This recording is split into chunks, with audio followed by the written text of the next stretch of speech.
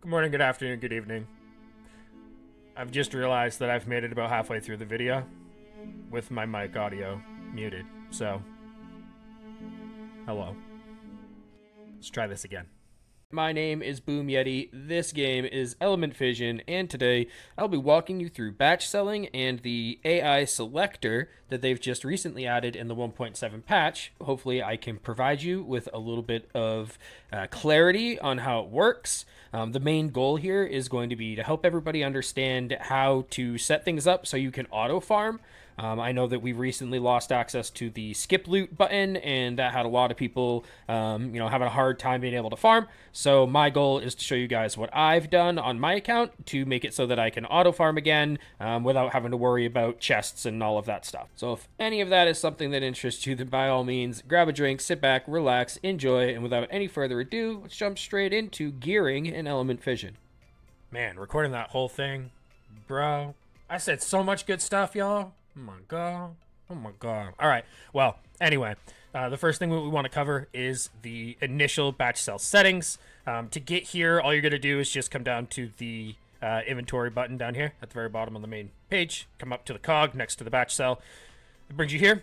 You should set your 1, 2, and 3 stars all to legendary, automatically being sold, and check the box for automatically selling flats on 246. You just don't want any 1, 2, or 3 stars once you can clear B10. And if you're using these settings at this point, you should be clearing B10. Before that, keep everything, level it up, make your B10 team, okay? Once you've accomplished that, then come back to this video and worry about all this stuff, all right? So we're just going to assume everyone is post B10 and is able to farm boxer, and that's why you're here. So all of these set to legendary. For 4-star, I am personally at a place where I'm setting this to expert. That means that there's going to be an automatic sale of all 4-star gears that are expert, purple, quality, and below. And then I'm going to set exclusions here that modify that to keep certain purple gears that are 4 stars. There are speed rolls and things like that I'm going to keep. We'll get into that in a second. But for my settings and the way that I'm doing this, I am going ahead and I'm setting that to purple. On 5, it is set to premium. All blue and below are being sold. In my opinion, if you could clear Boxer B10, you should not keep blue runes. This isn't Summoner's War. It's a far, far easier game to gear in. You should be deleting blue runes for gold because you need that gold to power up the good ones that you get. So don't fall into the trap of keeping any blue runes whatsoever or powering them up for any reason. I don't care if it's 17 speed. It doesn't matter. Sell it. It's blue. Move on to a better gear and set a standard for your account so that you don't worry about that deeper later into the game. You've put tons of resources into blue gear, right? So anyway, set this to sell the blues. Again, same exact mentality. I personally do not power up 246 flats whatsoever. I don't care if they're brilliant with 6 speed. The gearing in this game is so much easier than other gachas because of the luck system that you are able to synergize your gear much better. You're doing yourself a disservice by powering up flat gears and not just selling them for their resources. It might look pretty in the moment. It might be nice for this week's arena rush, but eventually that booster having 30 speed in that slot, it could be a good rune that's 30 speed in that slot because they're much easier to come by now. So anyway, rant over. Do what you want. I personally sell all 246 flats. All right, so moving on to exclusive settings, and here comes my caveat for this section.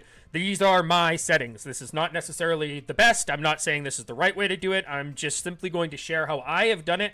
That's been very effective for me when I want to be able to just AFK farm, not worry about chests, not worry about the loot that I'm receiving, just, full on let my game farm for me. This is how I've been doing it. So the first thing that I've set for an exclusion is all 5-star gears that are on slot 2, 4, 6, if they are purple or above, and if they are not flat, are going to be kept. So I want to automatically not even think about it. If it's 246 and it's a good rune that could be useful, it's coming into my inventory and I'm going to vet it later, gear or power it up, destroy it if it's got bad subs, yada yada, right? Not going to worry about it, just going to keep it.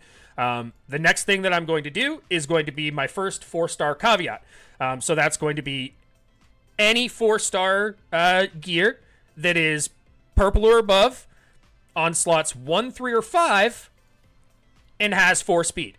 So if it rolled with speed, it's on 1, 3, or 5, 4-star purple or above, it's going to be kept, and I'm going to personally roll that gear up. If it is 4-star legendary on slots 4 and 6 and has a percentage that I'm okay with keeping and wanting to roll. So if you look here, you'll see that I am not including crit damage. I'm not including crit rate. I'm only including the things that I'd be okay with having as a 4-star main stat, right? And if it has 4 speed, I'm also going to hold on to those. So remember, our settings from here is they're automatically selling all purples. And so our exclusions here are making sure that I'm keeping, the purples that I want to have. This one is only legendary because I don't want purples on slot 4 and 6. I don't need triples for the most part in this situation for these runes. So I'm not going to keep those. I'm only going to keep legendaries. Next one is a blank spot. And then we move on to specifically 4-star slot 2s. For 4-star slot 2, if it's legendary, if it's HP attack or defense, and if it has 5 or more speed, I want to keep that to roll it. I could be pretty picky, so you might not need to be this picky. This might be purple and above for this slot, and it might be 4. It might be minimum speed, right? You just tailor this to your own account and what you want to keep versus what you don't want to keep. I personally never want to keep a 4-star speed rune or a 4-star luck rune, so those aren't in this list. They're excluded. I want to delete those. All right, cool. Slot 4 has its own separate exclusion. Yet again, it's all slots. It's purple and legendary, slot 4, and the 3 things I'm willing to have as a main stat to check speed rolls on, right? And again, this one is if it's legendary or expert. See how slot 4, I'm willing to take purples? Because on slot 4, I'm willing to be a little bit more lenient in what I want to keep and what I want to roll, right? And so I choose the main stats that I want, and then I say I want it 5 or more speed. 4 just makes me feel bad because it'll min roll, and then it's 8, and then I hate everything, right? So because I'm allowing expert, I want it to be 5 or higher, okay? And then on slot 6, I'm doing a very similar thing. Yet again, it's 4-star, all runes, legendary and expert, the main stats that I'm willing to accept, and then 5 or higher speed. Again, I don't like 4 speed on a purple rune, and so I'm just setting that one higher. Your preference there. All right, and then my last couple of exclusions are set specific for while I'm farming Boxer. Typically 8, 9, and 10 I'll just swap out as I'm doing different things. The previous ones can be kind of universal, but these ones are just for Boxer. So it's going to be 4-star gears on either Power, Revenge, or Fatal. If they have 2 of 3 of these stats, so speed, crit damage, and crit rate. If they have 2 out of 3, I want to keep those to roll them to try to, triple and quad roll into crit damage and stuff like that. And then my other one is going to be Inspire runes. Again, 4-star, expert, and higher. If they have 3 luck, that way it's, potentials for max luck rolls. I do want to keep those. I have a lot of Inspire runes, like 400 plus Inspire runes, I think, something like that, in my account. So I don't need a lot, but I can always use more perfect rolls, right? So 12 and 15 luck, respectively. So I also keep those and roll those. All right, guys, so moving on from batch selling and into the AI settings, this is going to just, again, be an example of how to do this. I'm personally only really farming Boxer again now, so my settings are specific to Boxer. So that's what we'll cover, but you could take this approach that I'm using and apply this to all gears, okay?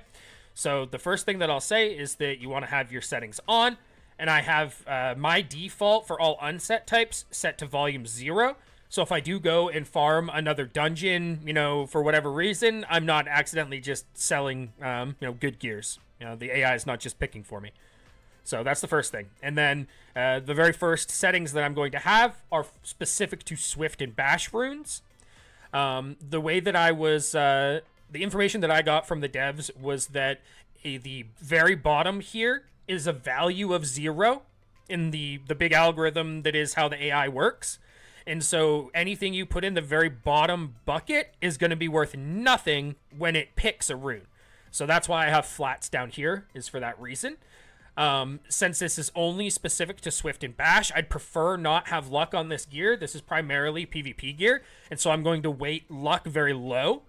The same goes for resistance. For these two sets, I'm not very interested in having resistance on that gear, and thus it's weighted a little higher than luck because it at least synergizes with PvP gear, but it's still not as desirable as any of the percentage stats that are in the next bucket up, as well as crit and crit damage, which, you know, it's never a bad thing to have. You could argue putting crit damage and crit rate here. You could argue going like this. I personally am looking for a couple sets that synergize crit and crit damage into Swift and Bash.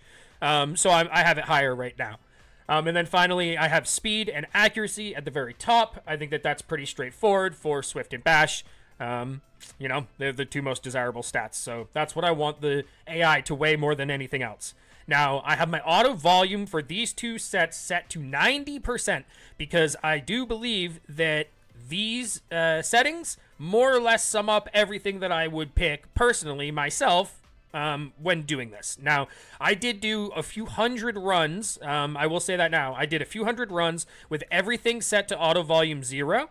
In doing that, what I learned from the devs is that the leftmost gear that pops up is the highest point value. It goes from left to right.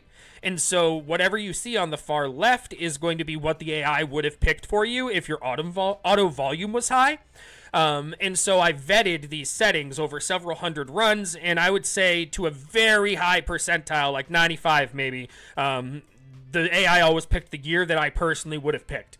And so that's why I have the confidence that I have, putting the auto volume as high as I have. Now, I don't put it all the way to 100 because in the event that there's a complete tie, I do want to get a chest, but it's so rare that I can go hours farming, 40-second runs and not have any chests pop up. Just only have gears pop up with these settings. So this is how the Swift and the Bash settings are going to be for me. You could, again, customize this to your liking if you value something more than others, or you just don't, like if you wanted no luck ever, put luck down here, right? And it gets 0 points whatsoever. I think that it's a little more valuable than these, so that's where it is for me. All right. Now, next I have Inspire. I don't think I have to break down all of everything here. I think that you could just look at what I have and apply what we've been talking about. Same value for flats. I want luck on Inspire more than anything else other than speed and accuracy, really. So my Inspire gear, pure PvE gear. That's why it's set like this. I have a decent amount of Inspire with crit rate and crit damage. I'm not really looking for that. Thus, I've dropped it here. It could be wherever, you need those stats. Again, 90% auto volume. Very rare that I need to look at these. It's pretty cut and dry. What I do and don't want for substats on Inspire gear at this point. All right, so Fatal and Power. You'll see that I've, again, done a 90% auto volume because Fatal and Power is also very straightforward on what I do and don't want. There's no middle ground, as you can see, literally. I want my attacking stats. I've put defense and HP. There'd be an argument to put defense here, maybe, right? And maybe even put speed like here. I personally have several sets already of high crit rate, like triple and quad roll crit rate, crit damage with defense on them. So I don't really need it. And so defense is down here in the good but not required section, right? And so, yeah, that's pretty straightforward. We don't really want luck on these. I have my, what's his face here? I have him already pretty well set up for how I use him. He's actually set up right now for a speed team. I need to re-gear him to give him more luck, but I don't need fatal runes for him. So because of that, he's really the only one that I would really want luck on fatal. I don't really need it. So here we go. Luck is down here. I don't really care. I'm just looking for better, juicier, damage dealing runes. For revenge, it's a little more complicated, right? Because there's a lot wider range of units and a lot more use cases for revenge. It can be both a PvE or PvP rune or gear, excuse me. It can be fast, it can be slow, it can be tanky, it can be nukey. Like it really is all-purpose gear. And thus, you'll see that the only thing I don't value very highly is just luck and the flats. Accuracy resistance is right in the middle. There's a huge argument to put resistance like up here, right? because basically all of the tanky bruisers that want revenge, like triple revenge, they all want resistance very, heavily. And then accuracy could also end up like here. But I do have quite a bit of the gear that I need in those slots. And so I'm personally just looking for some nuker revenge gear right now. Again, this is your personal preference. You change this up however you need it based on your box, your gear, and your units you're trying to run. So that's how that works. My last one is just a reset, unused preset. So that is everything. I really don't often farm anything right now except for Boxer. I would recommend that if you're going to pick a dungeon to farm, stick with it for a while and just focus on that dungeon for a week, 2 weeks, something like that, to make meaningful improvement to all the sets for that dungeon. Once you feel like you've made meaningful improvement to all the sets, then you move on to a different dungeon or whatever have you, right? You go and farm all the grinds and consumables that you need for that set. But for Boxer, this is how I run it. This is what I would recommend, and I hope that this has been helpful. All right, so I figure to end the video off, I'll just do proof of concept. I'll do a few 10 runs and then show you guys what I am given for rewards. So here's the first one, or 20 runs, I guess I should say. I batch sell. That's going to get rid of anything that didn't meet my criteria, and everything else here meets one of the criteria to be kept, which feels pretty good, right? Pretty cool. It doesn't mean that I'm going to keep every other one of these gears. It just means that every other one of these gears has some potential for me to be able to roll them. So I'll do a few more 20 runs, and I'll keep popping back in. Maybe we'll montage it or something. We'll see what I do. But I just want to show you guys that having it set up like this, you could very easily just every time it finishes, just like before, you just hit the X for the gear. Don't even power them up or look at them, and then hit go again. And that way you can AFK farm. It's the same as skipping loot, when we had skip loot before. But that's going to wrap this one up, guys. My next video, I hope to have out in the next few days, is just going to be the process of actually going through gears, powering them up, what I like, what I don't like, what I keep, what I don't keep, etc., etc. I feel like a lot of people are experts at that, but for those that may need that, I will have a video out on that coming up soon. If you guys have made it to this point in the video, I just want to stop for a second and say thank you so much for sitting and listening to me ramble. I can't believe anyone has even made it this far. So anyway, thank you guys. Be kind to one another as always. Until next time, take care and so long.